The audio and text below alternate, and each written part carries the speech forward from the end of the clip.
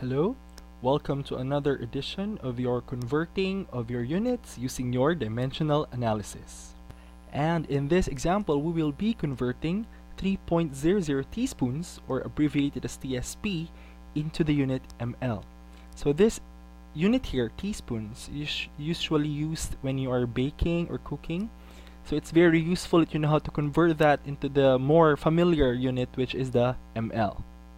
To get things started, what we need is our equivalent statement, which we need to identify. Then after that, we need to write the equation.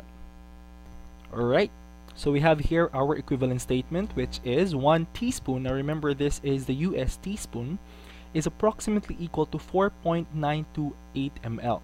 So we will be needing this equivalent statement and transform it into the corresponding conversion factor so that we'll be able to place it here for us to solve the problem. Now remember, the units should be properly placed for the problem to be solved, and for you to see that, you should be able to see the cancellation of the units.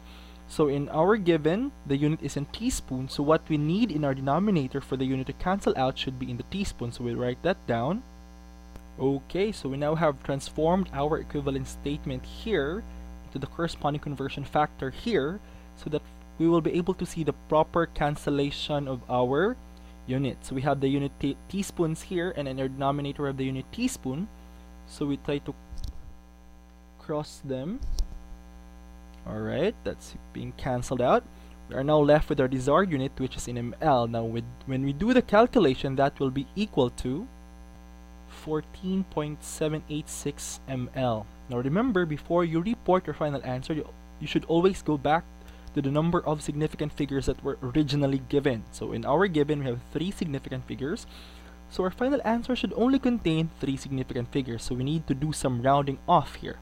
We have 2 significant figures already, so we only have 1 more need to go. So we have 7, 8, and 6 in our next digits. So to round off 7, we look at our next digit, which is 8. Obviously, we need to add 1 more. So our final answer will be 14.8 ml. So this is our final answer. So that will be all for this example. Thank you for listening and continue learning.